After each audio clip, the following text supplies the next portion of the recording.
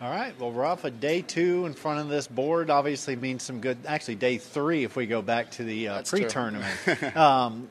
Another great round today. You start with a 65, finish it this morning, Correct. Turn right around, come back up with a 67. Just 2 bogeys through 36 holes. Correct. If I haven't teed you up enough, tell me how good you're feeling. No, I'm feeling really good. I really am. I think my game's like in a spot right now where I'm very comfortable, especially dealing with the nerves I've had the last couple of days. I've been able to manage them fairly well. Overall, really happy, to tell you the truth. A couple poor swings, but that's part of it. But I think my caddy and I did a really good job of just kind of staying on the safe sides and rolling the putter really well. So as long as I have a look, it doesn't matter if it's 20, 30, 40 feet.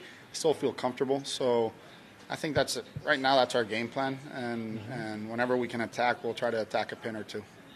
I've known you for a long time, and one of the things that's always stood out about me is that you're always very mild-mannered. You don't ever seem to get either ahead of yourself or behind yourself or too hot, too cold. You're very balanced. Was that something you had to work at to get to that level, or do you even agree that you are that mild-mannered? I actually think I'm hot-tempered, No, out there, yes, I'm trying to focus just on whatever I have in front of me. Trying to really stay in the present. Like this morning and yesterday morning before I went, I kind of came in earlier because I was already having too many thoughts in my head of what could happen, and all those things. So I was just trying to get rid of them and kind of go to the gym and spend some more time. But I try to keep a level head out there. I will get upset, after a poor swing or whatnot, but I really get back to it fairly fast. And, it's nice to feel the crowd here. It truly is, especially for Friday. I felt that a lot of people came out to support, and that's honestly extremely good, and it makes me feel really, really happy about where this game's going. And hopefully we can have a couple more days. I feel I'm hitting it extremely well and putting really well. So as long as I kind of manage the nerves a little bit, at least if I can keep managing the nerves the way I'm managing them right now, I think I'll be fine for the weekend. Just 2 more for me, and then we'll open it up if anybody else has questions. Not only are you at the top of the leaderboard, that's stressful enough, but you're doing so here in Puerto Rico. I know you've been asked this question a lot, but how difficult is it to manage the expectations, everybody that wants to see you and shake your hand and get your autograph? I'm happy I'm playing good. I really am, because I know these guys are coming out because they want to see some good golf. It's very difficult, Doug. I mean, it truly is. I have a lot of pressure, a lot of stress out there.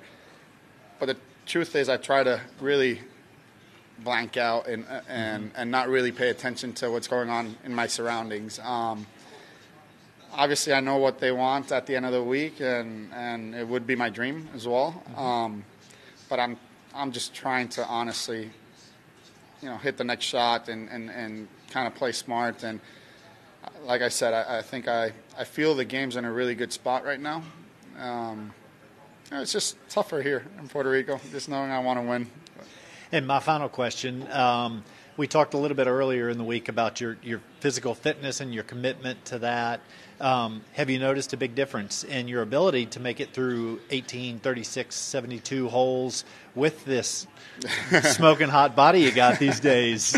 Yes, I have. It's really cool. It's a sacrifice, but this morning I was out here at 4:45 with my trainer and all those things. So I knew it was going to be a long day, but I feel that if I don't do these things, I will feel a little kind of clumsy or lazy throughout the round. So I do feel that it really has helped me drastically. And these long days, and especially yesterday with the delays, I really feel good. I could go out there and play. I don't want to. I think I'm mentally a little tired right now, but physically I feel great. Just nothing bothering me, which is a huge plus. Just being able to play a season, especially last year and everything, without injuries, that was a huge goal of mine. So I'll keep on doing them.